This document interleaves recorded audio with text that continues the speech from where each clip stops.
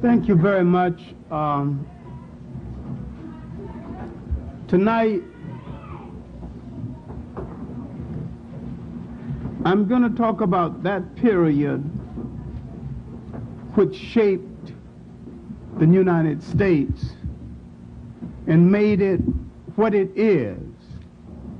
One of the reasons you don't understand nations, you don't understand the intention in the foundation of the nation and who the nation was made for and how it was shaped. I'm going to deal with the period 1776, the American Revolution and aftermath. I'm going to end on the eve of the Civil War. This is the period when the intention of the nation was shaped to be what it is today.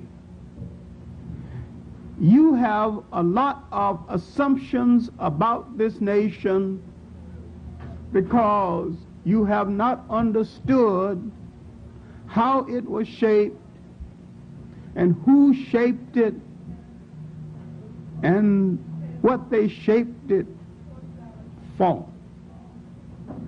All right, let's look at the American Revolution and see what the American Revolution was about. It was not about the liberation of anybody. It was a family dispute between a younger branch of English-speaking people and an older branch of English-speaking people. And the younger branch seemed to have had enough energy to win the war after almost losing the war. Now, how did the American Revolution come about? England was so involved in wars at sea, internal religious wars. England had just become a Protestant country that had not settled down. England was in turmoil and could not hold all of its outer flank colonies intact. Now, while there had already been a revolt in its black colonies, Jamaica, and the outer colonies of the Caribbean, they did not have the military support to bring off a complete revolt that will free them from British domination. And besides, not being white, they did not have access to ammunition from Europe, other European nations, and did not have sympathy from other European nations, themselves slaveholders. Remember now, during the American Revolution, Lafayette came from France. Laflante, the French architect, came later to design the city of Washington, left in a huff, and a brilliant black mathematician who was looking over his shoulders, Benjamin Banneker, remembered the plans, put them together, and really Benjamin Banneker, not Laflante, is responsible for the design of Washington, D.C., one of the few American cities original design for some kind of traffic. If you look at Washington, the center of Washington, you can see the streets can take traffic. The smaller streets in these outer areas that wasn't in the original plan. So now in the shaping of the United States, let's look, the British colony that is going to become the United States.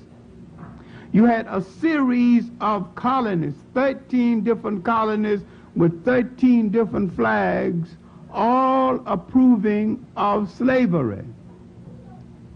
Now in the lower South, where the worst of the scum of England was dumped, out of prisoners, out of workhouses, ladies of the evening and the night too,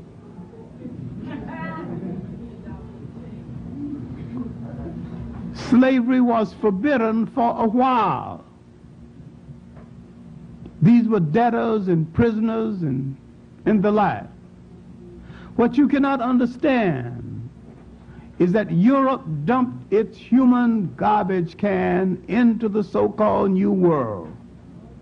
The worst of that garbage can came to the United States.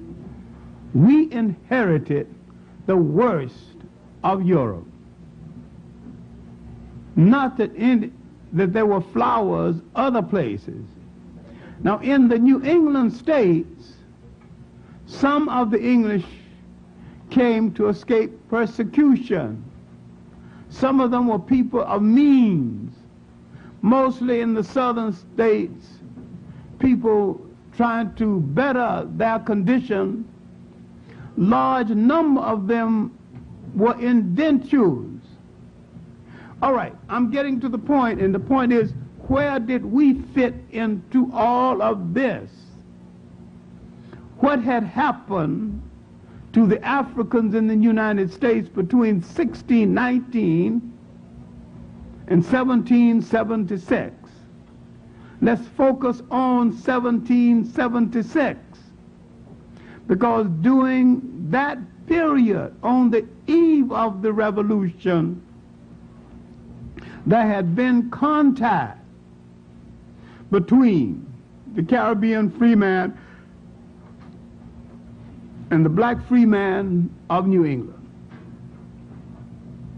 And if you look at the biography, Russwell, Jamaica, Prince Hall, Barbados, Robert Campbell, Jamaica again, Peter Ogden, Antigua. If you look at the biography of all of these Caribbean people, not one called themselves a West Indian. Everyone thought of himself as an African person away from Africa, and saw the plight of one African person identical with that of other African people. All right, now the revolution comes. The alleged hero, I'm using the word advisedly, the alleged first man to give his life in the American Revolution was Christopher Adams. All right, I would not take a black hero out of history unless I got 10 to replace him. I'm going to put him in proper perspective. Christopher Adams, drinking with his Irish cut buddies, hanging out, everybody boasting about what they're going to do to the British. And he just stumbled out of the bar ahead of the rest of them and caught a bullet and got into his world's great accidental hero. All right. Because white people say so many bad things about us, it's not true. When they say something good that's not true, we might as well let it ride. Okay. Christopher Adams, of course, was one of the early casualties to the preface to the American Revolution. But as a matter of historical fact, the revolution hadn't started when he was killed. So to say that he was the first to die in the American Revolution is stretching a point. He did die. All right, let's give him all the honor due him. But he didn't die in the American Revolution because there was no revolution at the time. Okay. There were other black heroes in the American Revolution, And I wouldn't take him out unless I was going to put them in. There were genuine heroes in the American Revolution. So at first, Washington didn't accept black Americans in the American Revolution. But there were several families, the Brazilian family, the descendants still alive, some in Chicago and some around Boston. I've actually talked to someone on the telephone and greeted those in Chicago. Because they were light-complected, Washington couldn't tell where they belonged. So they fought right straight through the American Revolution. But now, the second brutal winter, Washington turned to a black friend, James Fortan.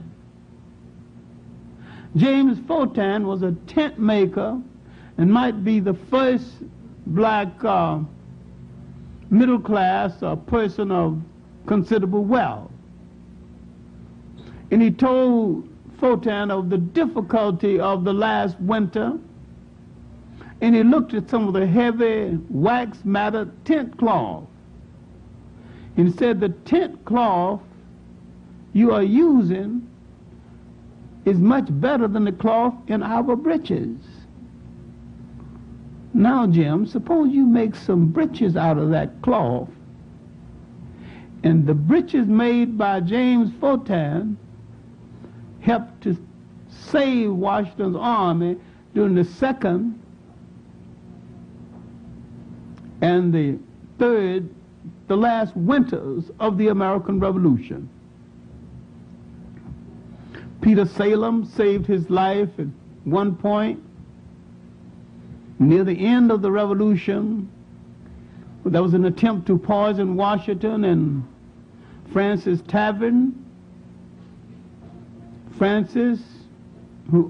Samuel Francis, who owned the tavern still exists down around Wall Street area, was of Caribbean descent, a Caribbean free man, and his daughter Phoebe noticed the attempt to poison Washington, because that's where Washington went to eat.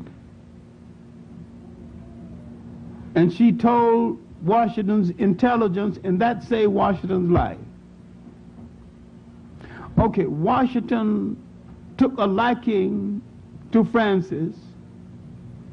Francis, after Washington became president,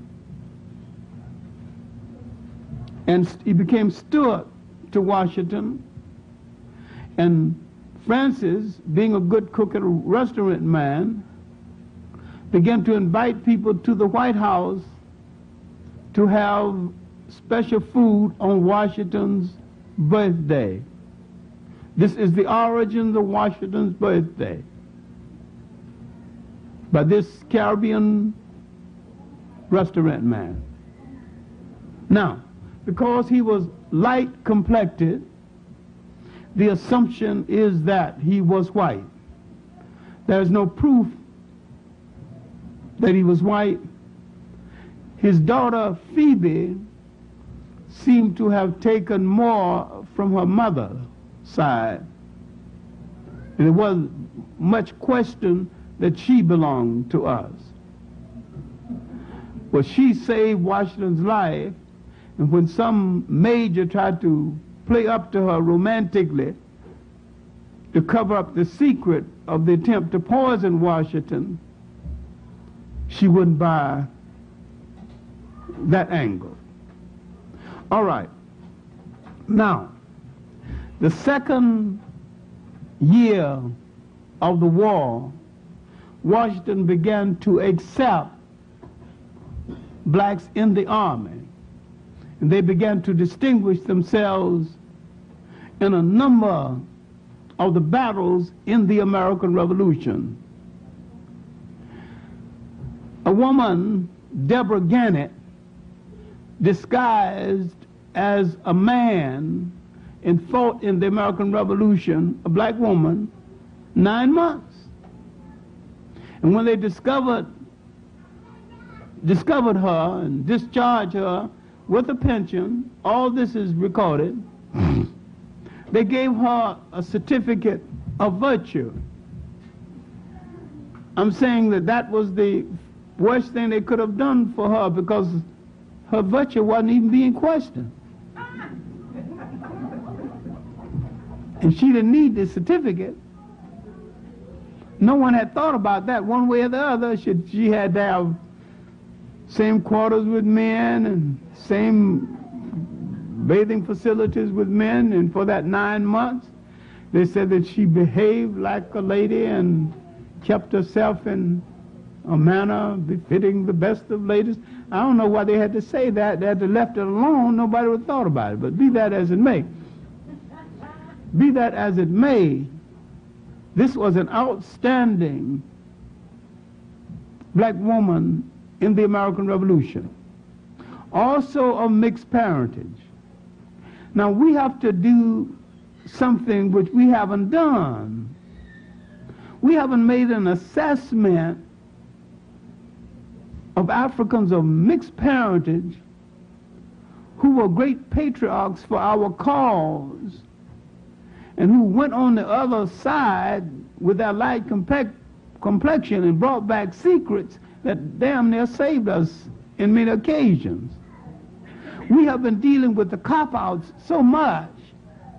We haven't even dealt with those who endanger their very lives in behalf of the black side of the family. Now, there were a number of others in the American Revolution, and my main point is that we fought in this war, and having fought in the war, we got nothing out of that either. When Washington proposed to some of these families that they send someone to fight in the war, when some of these aristocratic families did not want to send one of their sons, they sent a slave instead. And they sent the slave with the promise that after the war, the slave would be free. Now, while we know so much about this, there is an almost classical book with a title that offends me a little bit called The Negro in Colonial New England by Lorenzo Turner. Now, and yet it's the best documentation on the subject. The most scholarly documentation could be Benjamin Quarles, The Negro in the American Revolution. But here you have case histories of blacks who fought in the American Revolution. It is from one of these case histories that I get the story of Manny's Sam. This black New Englander fought in the American Revolution. His master, he was a slave, his master was probably named Manny, and Sam is the only name they gave him. So he fought in the American Revolution. No doubt he endeared himself to his white comrades who taught him how to read and write while he was in the army. When he came out and they tried to re-enslave him, he took it to court. And all of the veterans who had fought with him came from Massachusetts, Connecticut, and all the states around to be moral support during the trial. All he needed was moral support. But with his rough-hewed language that they had taught him, now he could read and write.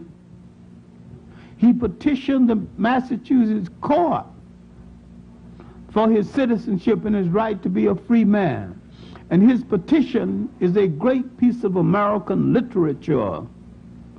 They could be printed separate and distinct from the trial and read as a piece of literature.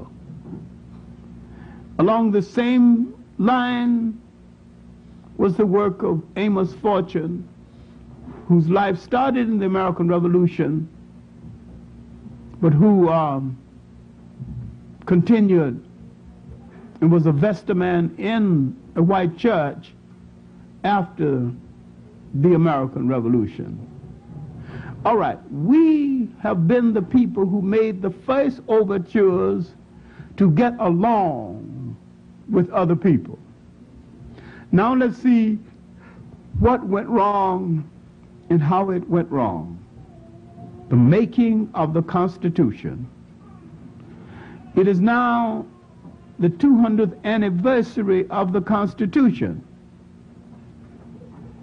Now, who made the Constitution? Who were they talking about? What were their intentions in the making of the Constitution? Now, because we dream so much, we do not understand that the American dream was never dreamed for us. The American promise was never made to us. And if you face this reality, you might understand what you have to do. Now, they're making a constitution. 52 days of deliberation in Philadelphia. They produce a 2 or 3 page document. Jefferson wants to bring up the problem of slavery. Benjamin Franklin tells him, don't open this can of peas. Jefferson, a double-dealing liar, he writes so eloquently about liberty in the Constitution.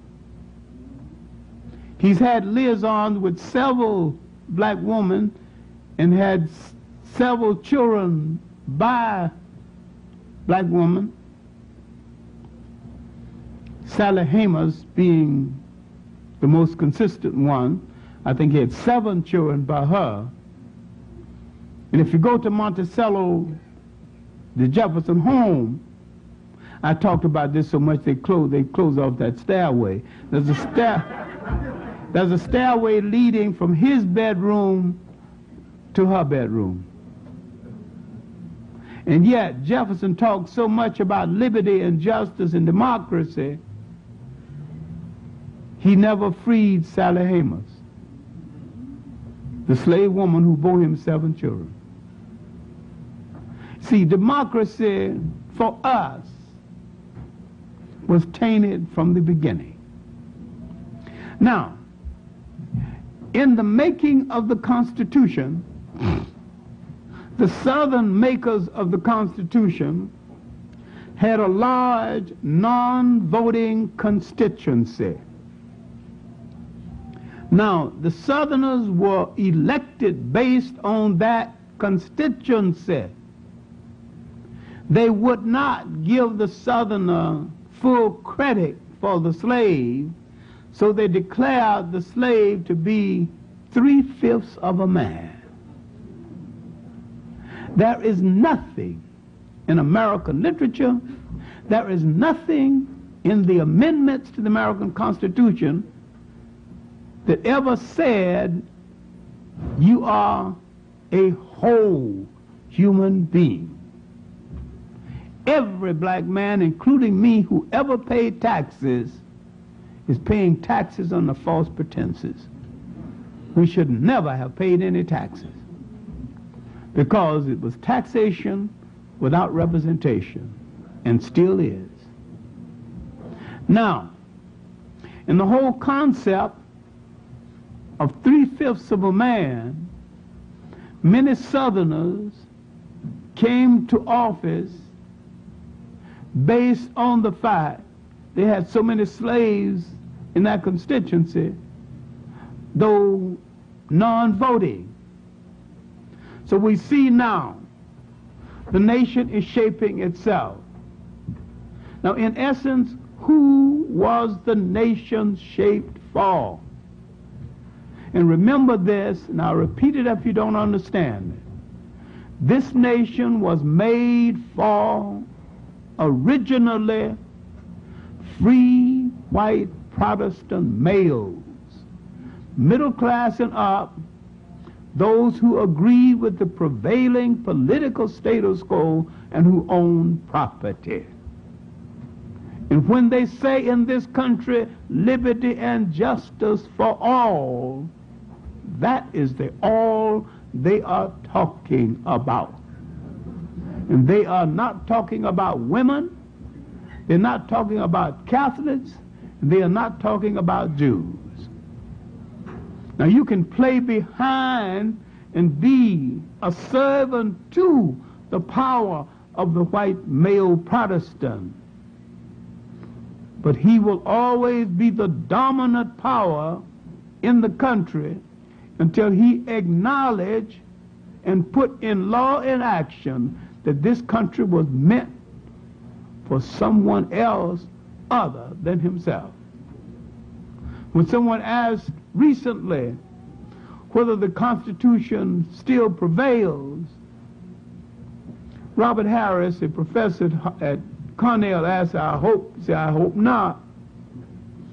I hope it don't still prevail. I hope there have been some changes.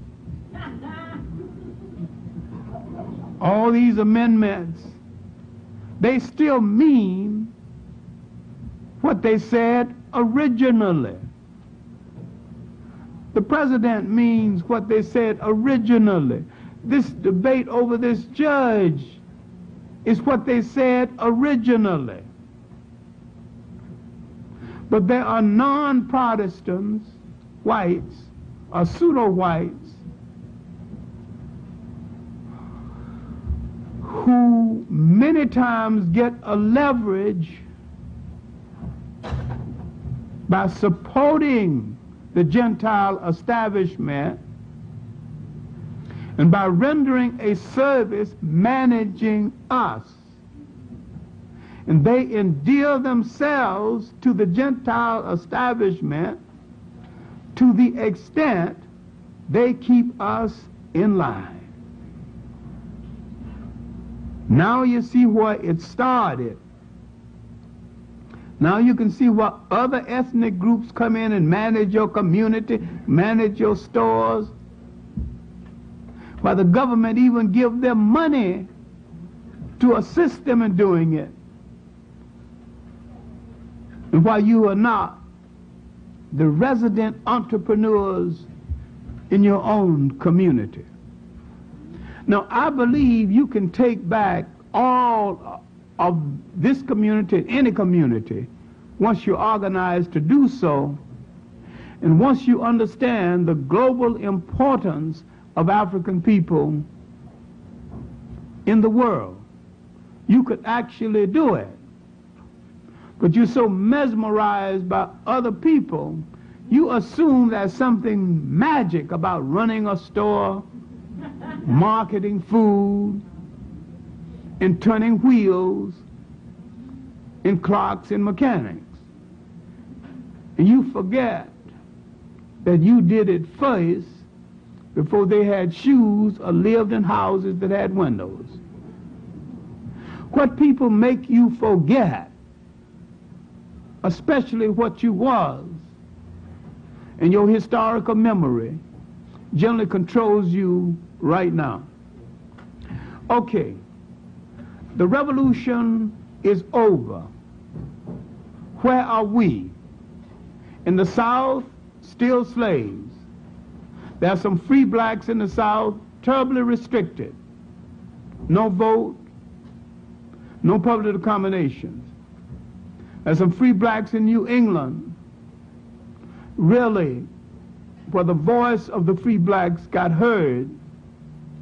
But among those heard the most, Prince Hall and his African Lodge, the first black Masonic order. Now blacks are beginning to organize. They're beginning to express themselves in poetry, They're beginning to express themselves in the slave narrative. They're beginning to question whether they go to the side door or the balcony of churches. Soon, Richard Allen,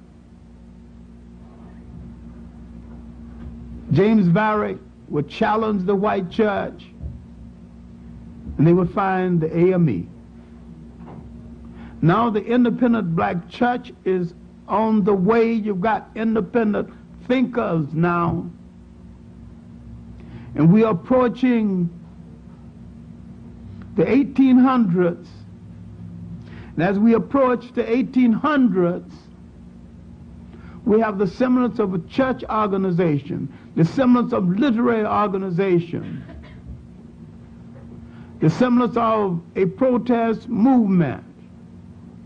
Now, as we came into the 1800s, let's look at that first half of the 19th century. Because this, in my opinion, was the most dynamic period in the history of black America. It was the most dynamic period because these blacks were clear about what they wanted to do and what they had to do than you are right now. They didn't have a whole lot of hang-up illusions that you've got right now. They weren't thinking about integration. They were thinking about surviving as a people. In the late 90s, 1790s, a sea captain began to take blacks back to Africa using his own ships. Now, can you imagine now a sea captain with 3 ships doing trade on the sea of the world in the 1790s, and today we don't even own a decent rowboat? A master sailor with other sailors at his disposal. Now, as we came into the 1800s, more slaves escaping from the South, the birth of the slave narrative, a special kind of American literature, finally the Douglass School, Frederick Douglass would begin publications. But 1800 itself, the first massive slave revolt, Gabriel Prosser in the Carolinas. Now you're beginning to see organization. Along with this kind of organization will be a different organization in the North. People are coming together. Martin Delany, Frederick Douglass, the great minister Henry Highland Garnett. Poets are coming together, especially the great woman poet Elaine Wilkins Harper, Phyllis Whitley's period, and I don't dwell on that because I'm not a great Phyllis Whitley fan. I thought she misread history itself, but be that as it may. The importance of Phyllis Whitley is that she wrote. Women wasn't writing much poetry during that period, good or bad. The fact that she wrote fair poetry. And have some atrocious lines in some of them. One that turned me off is that, I'm glad God took me from my pagan land, taught my pagan heart to understand. She didn't come from no pagan land. Africa was no pagan land. in her tribute to George Washington and to some lord. Well, the fact that I'm not a Felix Whitley fan is established, so I can go on. But during this period, a slave on Long Island produced the first cynical poem. And the poem went, "My old master promised me when he died he set me free. Lived so long his head got bald, got out of notion of dying at all." So this is the beginning of cynicalism in black poetry. So I didn't believe it. I don't believe the thing. All right, now, the black founding fathers as against the white founding fathers that Lerone Bennett writes about so beautifully in his work Before the Mayflower.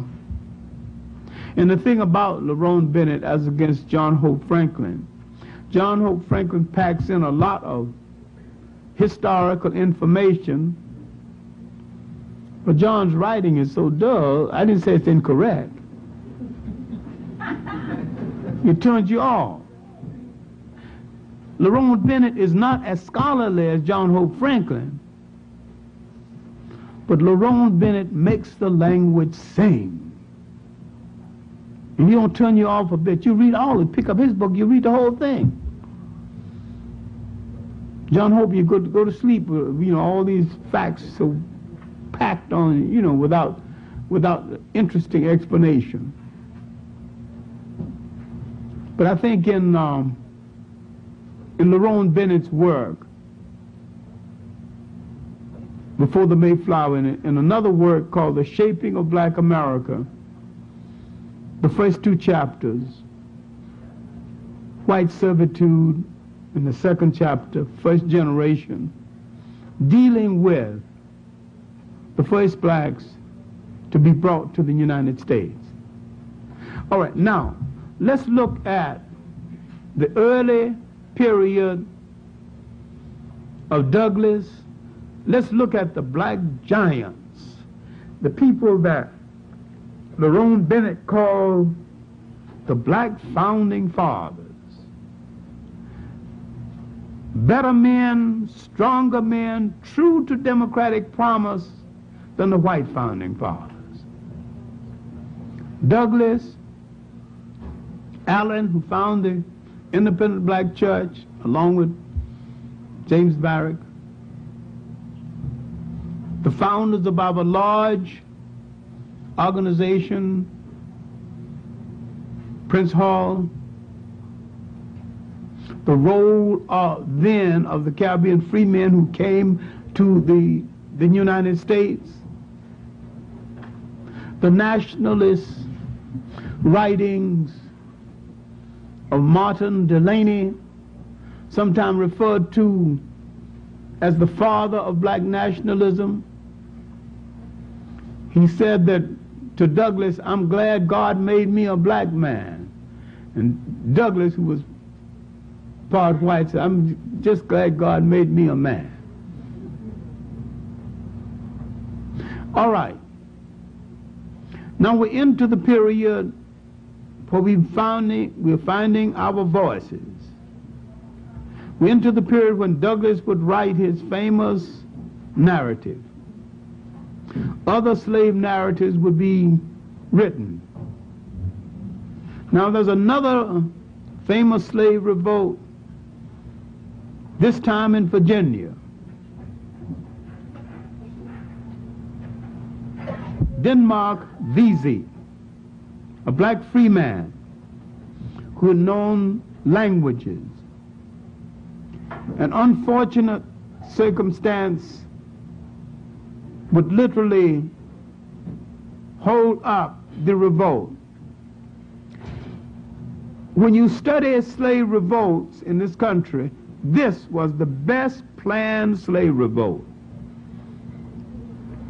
Everything worked against it. The horses that were supposed to be in one place stampeded and wasn't in the place to take the men to another place. rain and the bridge got washed out. And they couldn't contact the people on the other side. The circumstances tend to work against him. His secret keepers, while they kept the secret, they themselves couldn't connect. Yet when they caught him and tried to force a confession out of him, he told them nothing. And from his silence came the spiritual. He never said a mumbling word. In other words, he didn't give nobody's name away.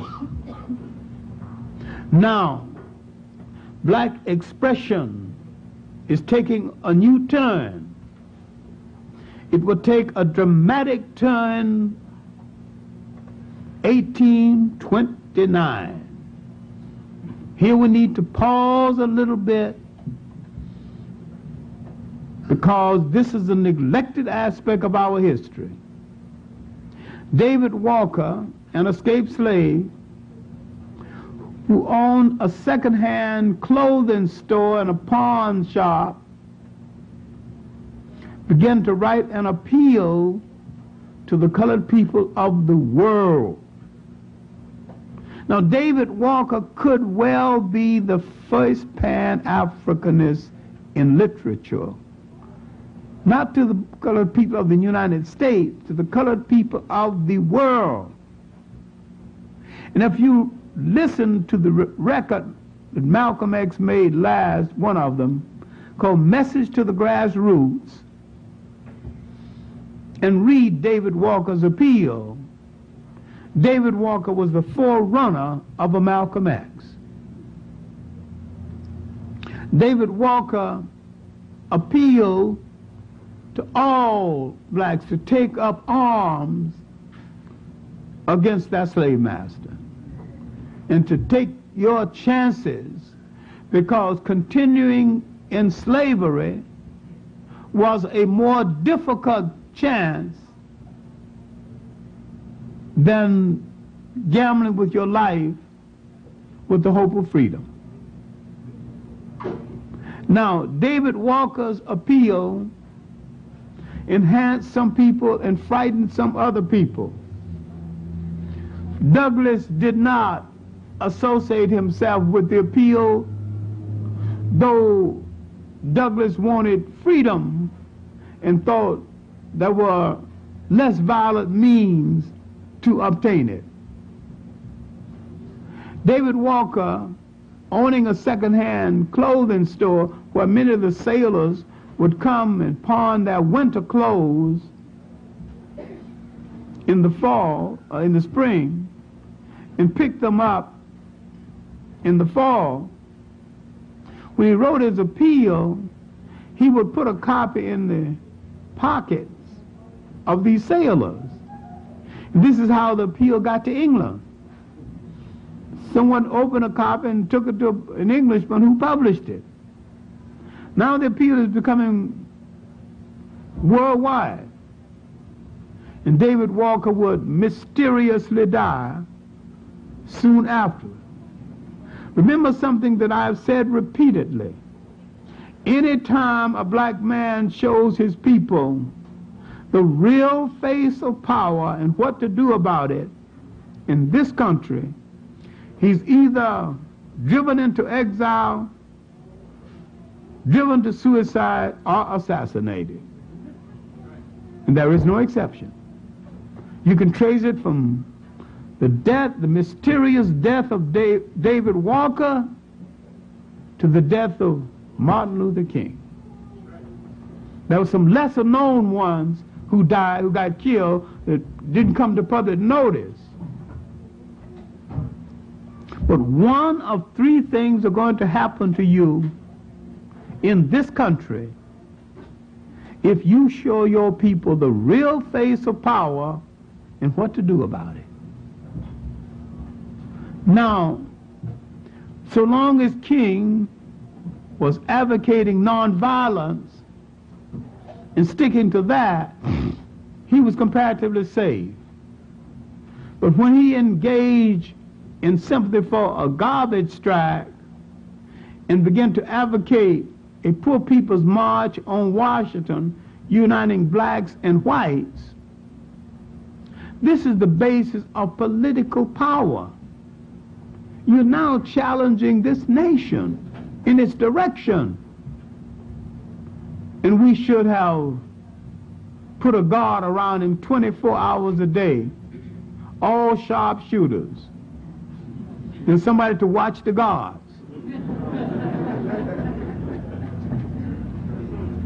We are people lacking in suspicion, overly trusting, nearly always the wrong people.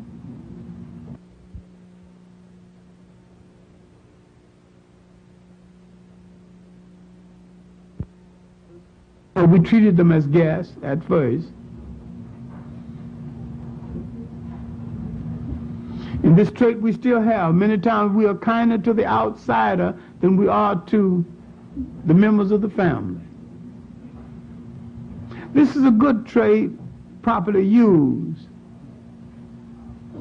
When you want to find the strongest thing about a people, which is their concept of humanity, and that's one of the strongest things about us. The flip side of the strongest thing is also the weakest thing about you. You didn't watch who you were entertaining. You didn't watch who you were inviting to dinner. All right. The next revolt, to frighten the slaveholders, would be the Nat Turner Revolt, Hamilton Roads, Virginia. Also a well-planned revolt. In the Nat Turner Revolt, his secret keepers were spread across four states. And one of the secret keepers was his wife. This is why I took exception to the book Confessions of Nat Turner, because it made Nat Turner really a weakling lusting after a white woman. And there was nothing in history to prove that that was true. The scene was a violation of history. All right. Nat Turner's revolt probably caused more fear in slave owners than any other revolt. And what Nat Turner's revolt was inspired by, in part, was the revolt in Haiti. Finally, black sailors going between the United States and the Caribbean islands heard that somewhere on an island, slaves had revolted and set up a free nation. When that information got back to the United States, some blacks thought they could do the same thing. It was a different lay of land, and given the circumstances, they could not have done the same thing. The fact that they thought they could do the same thing was an act of bravery and an act of courage. In Haiti, you had a black majority. You had Haiti's everlasting hills. And if you go to Haiti and Jamaica, you would wonder how anybody stayed a slave anytime. Because you can go up in those hills and you can look down, you can see what's coming up at you, but what's coming up at you can't see you. And some good rocks, properly tippled down, will discourage them. And there's plenty of rocks on in those hills. And throw down enough big rocks, they'll change their mind. Because those hills are fortresses, and great fortresses. We didn't have that. We didn't have running space. We were on level ground too many times. We didn't have access to the forest. We couldn't get to the hills, although we were in a part of the country that had no appreciable hills. But the Nat Turner Revolt had said something to this nation about the ability of the slave to sustain a long revolt. Finally, when they captured Nat Turner, tried him, the most unique thing Nat Turner did was this bogus confession. In this confession, he told about every member of his group that he knew was dead. If he was absolutely sure he was dead, he would he'd talk about it. But if he escaped and still alive someplace, he didn't have nothing to say. When this white man who took down the confession, who hated his guts, kept pumping him for more information, asking him, are you sorry about all of this? You know how many people got killed? He kept emphasizing they were white people. And he let it be known that the consequences of a revolt, some people get killed, black and white. And the man persisted. Here Nat Turner in rags, blood dripping all over him, when whites tried to beat him to death before he could get the gallows up while they're building the gallows. Finally, they took him to the gallows, had the rope around his neck. And this white man is still pushing him for questions. Don't you think, aren't you sorry about what you did? Do you understand that you're going to die? Nat Turner bravely tilted his head and looked at the fool and said, didn't Christ die? That was the end. He just went on like a man. No weeping, no crying, no begging nobody to spare his life at all. He said, didn't Christ die? Then they hung him. But they ain't hung no crying man. They ain't hung no man begging for his life.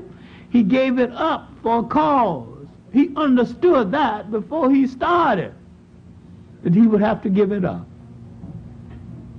Now, the Nat Turner revolt brought into being large numbers of laws, black codes, all kinds of codes. Douglas's voice is stronger now. A period in black America often forgotten is emerging now, the convention period, what is called the Negro Convention movement. We have always been and still are the meetingest people in this country. We began before slavery to call meetings. And those free blacks were calling meetings, debating things. They created a literature, they created a church. Now they've created a convention movement. Let's have a convention. Let's eat and talk. And this is what they began to do. Part of the talk was about whether we would stay here or go back to Africa. Out of this talk would come black association with the American colonization movement. The American colonization movement, stretching even into the South, mostly financed by whites. Frederick Douglass peeped their hand and said, if you whites want to give blacks free trips back to Africa, why don't you free some slaves and give them the trip? I think they would enjoy it more. Frederick Douglass saw that they were trying to get the free black out of America, especially the agitators. So Frederick Douglass, while not against people going back to Africa, was against the white control colonization movement. If you understand the colonization movement and how it was organized by liberal whites and some hypocritical whites who merely wanted to use the organization as a listening post to feel the pulse of black America, if you understand that, you'll understand the NAACP right now. A lot of people think the NAACP started out as a black organization. Then you haven't read the history. Started off as a liberal white organization, and they invited blacks in on their terms. And they're still mixed up based on the fact that people haven't studied foundation. When you understand what is at the foundation of something, then you can understand its intent. All right. Frederick Douglass would contact John B. Russwurm, the alleged first graduate from an American college. It was later proven that there was another black American who graduated from a college a few months earlier. This is not an important item, which one graduated first or last. Well, anyway, I'm willing to let Russwurm have the job because he did such a good job in editing Freedom's Journal, and the other one didn't do much for us, and he got lost in the shuffle, and we never know what happened to him anyway. Russwurm made a major contribution to the literature of the argument for freedom. And his place in literature, his place in our literature of liberation is secure. When he stopped editing Freedom's Journal and decided to go to Liberia as the governor of Cape Palmas province, he established a newspaper, the Liberian Herald, that is still in existence. And his answer to Douglass is that while I agree with you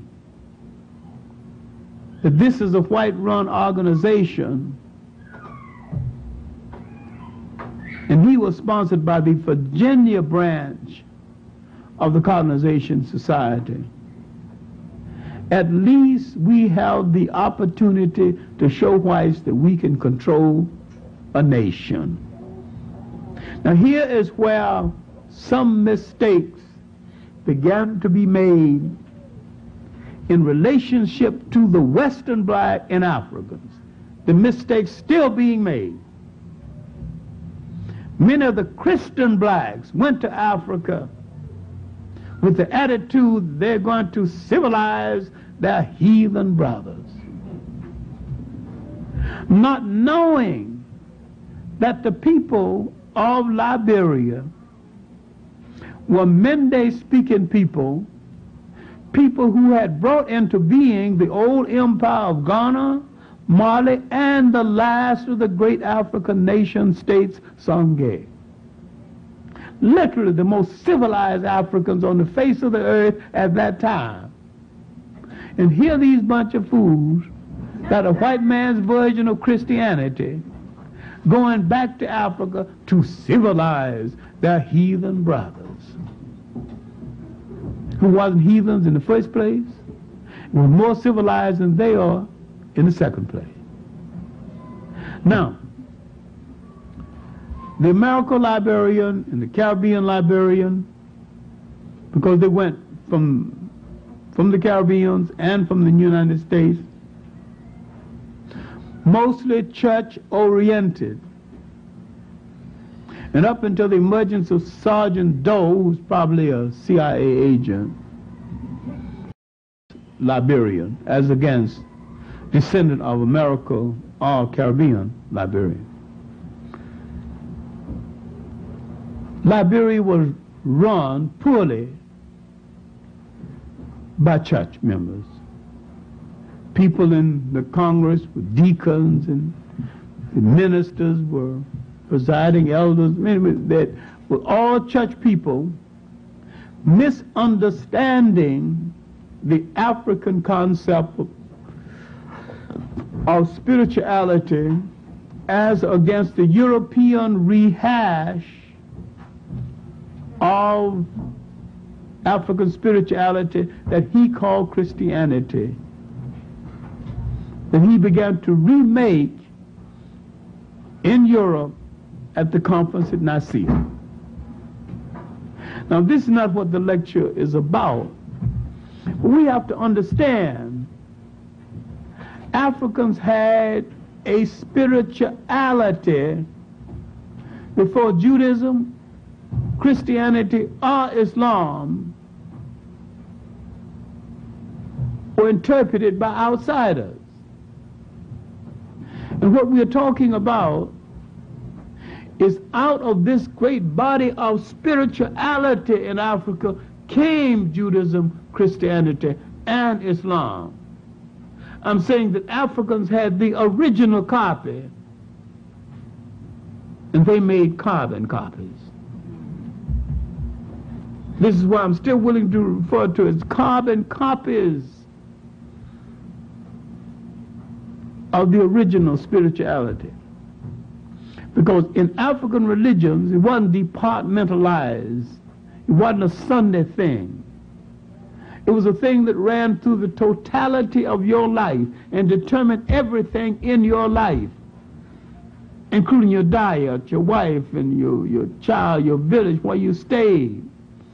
You didn't go to church on Sunday. Your religion was a part of your life. Your spirituality was a part of your life all of the time. And in this, Africans respected all living things. Everything with life got respect, including the cockroach, including the tree, including running water. You go to Egypt today, they had a god of the Nile called Happy. The Catholic Church would later break this down into saints. The African had an overall spiritual force, and that God had many helpers. All the Catholic Church did just to call them saints. It's like Happy was the god taking care of the Nile.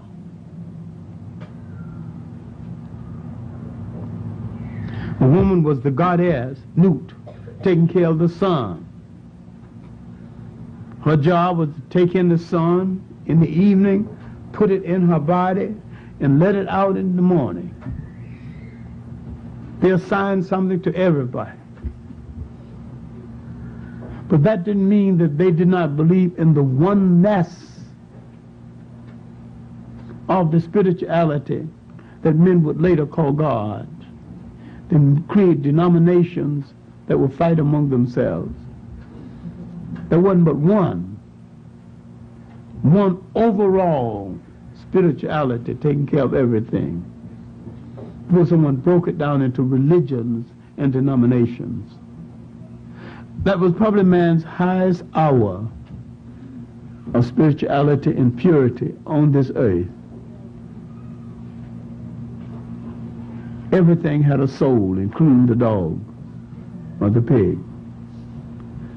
Was the highest hour of respect for humanity too. All right, now let's get back to the end of this first half of the 19th century. What do we have now in motion? We have the embryo of American industry. You have the beginning of the experimentation that's going to be the cotton gin. Ideas taken from blacks. You have cotton in demand in Europe, but Europe is not getting it fast enough. You do not have enough work for the slave to do in the South. The cotton gin is going to change the whole nature of slavery. It's going to make cotton king. Now, by the time the cotton gin was invented, the abolitionists, mostly New Englanders, black and white, had started the campaign for the liberation of the slave. Now the South would answer them truthfully, a truth that we're still not willing to deal with. They would tell the New Englander, you sold us the slave, and now you northern abolitionists who took our money for the slave are now telling us to liberate the slave. Now you're showing the slave how to escape. And you're a bunch of hypocrites. Now on face, they were right. The North was a bunch of hypocrites then, bunch of hypocrites now. The North could have put enough pressure on the South to eliminate Jim Crow without any fighting, without any civil rights movement. And they didn't do it. The North, the industry of the North, the money of the North, was gaining more and more control over the South. Literally a stranglehold on the South. Now the South is beginning to demand a greater share of the wealth of the country. But the way they arranged it, the New Englanders who had produced the industry would refine the raw material, mostly coming from the South. They wanted to keep the South agrarian in farms. They wanted the woods from the South, the hides from the South.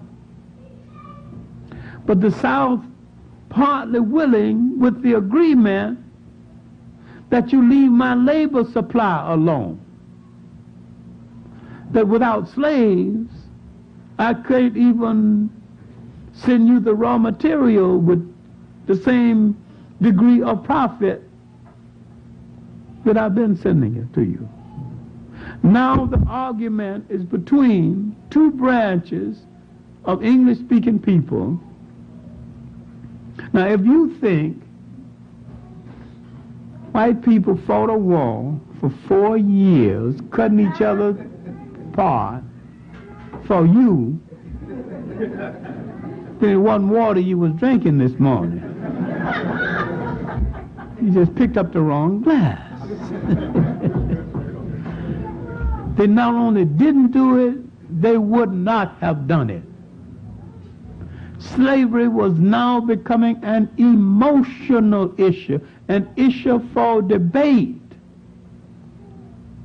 between two men who did not believe and said publicly, repeatedly, they did not believe that the slave would ever be the social equal of other people, that he would ever fit into the society.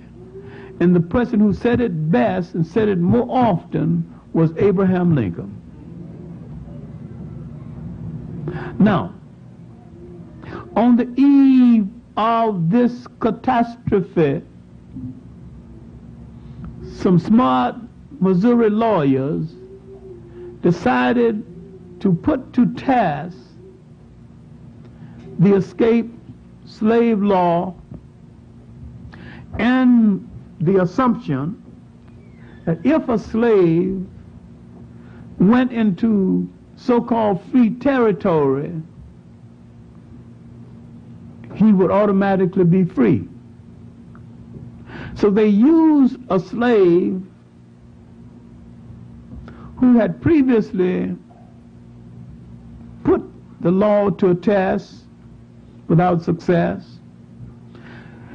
and who for quite some time was trying to buy his own freedom and had bought the freedom of some other members of his family, but had not accumulated sufficient money to buy his own. What looked to be a mild Uncle Tommy's slave called Dred Scott. Dred Scott was an activist against slavery before.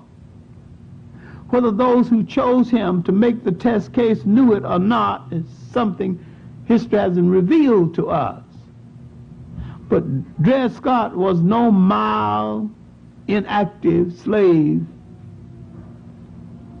peaceful in slavery. So they went through the trial. The trial got the attention of the whole nation because the way the trial went would determine the condition of slavery in the United States. Finally, the trial is over, and the decision comes from the Chief Justice, Taney. Who is Taney? You've got to understand this. Taney is a second-generation Irish. His own family had been indentures, white slaves. Now, he is rendering a decision against a black slave. And that decision he rendered in 1857 still holds for this nation. And you'd better remember it. He said, no black man has any rights that a white man is bound to respect. That is the global approach between black men and white men this very day. No matter what the law is, you only have those rights he chooses to respect, and none he feels bound to respect. That's what Howard Beach was about. That's what the debate with this judge is about. That's what our life in this country is out of kilter with the rest of the lives of people, and we are a nation within a nation searching for a nationality. No people can free themselves unless they have a nationality, an identity. An Italian would say Italian American, German said German American.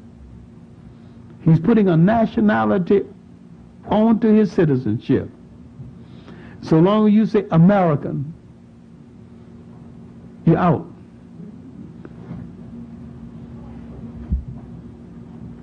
I'm a Caribbean person, I'm a Britisher.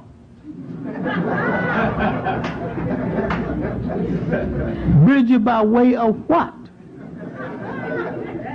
Who made you a Britisher? You wasn't no Britisher when they brought you out of Africa.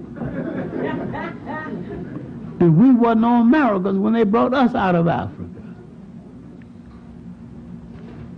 The name of a people must always relate them to land, history, and culture. And anytime a people give you their name, if the name fails to reflect a relationship to land, history, and culture, you have called them out of their name, and they are confused about the role of a people in the world. No people can establish themselves in the world until they relate to land, history, and culture. Over and above that, their slave master chose for them. And so long as they choose a name out of their slave master's culture, they are a slave to that slave master. All right, now, we are approaching the Civil War. The black abolitionist has done great service, many times greater than the whites. John Brown has approached Frederick Douglass to join him.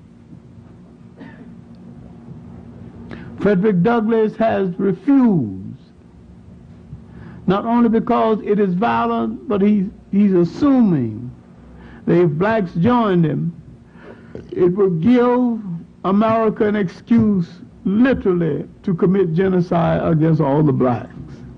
He could well have been right.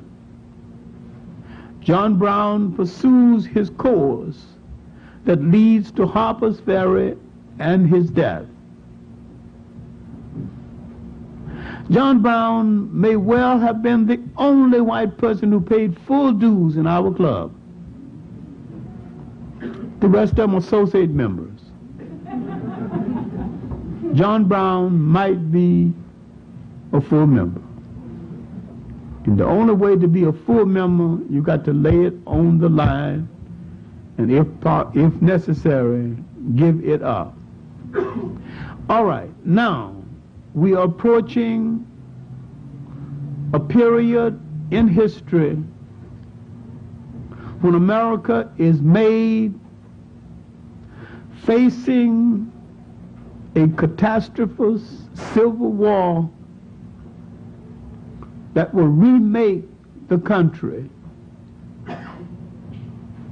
We would, of course, fight in that civil war in large numbers, and we would distinguish ourselves. After the Civil War, we would put down old troubles and pick up some new troubles. And the new troubles are still with us and stayed with us through the end of the second half of the 19th century. That's what the next lecture is going to be about. Thank you very much.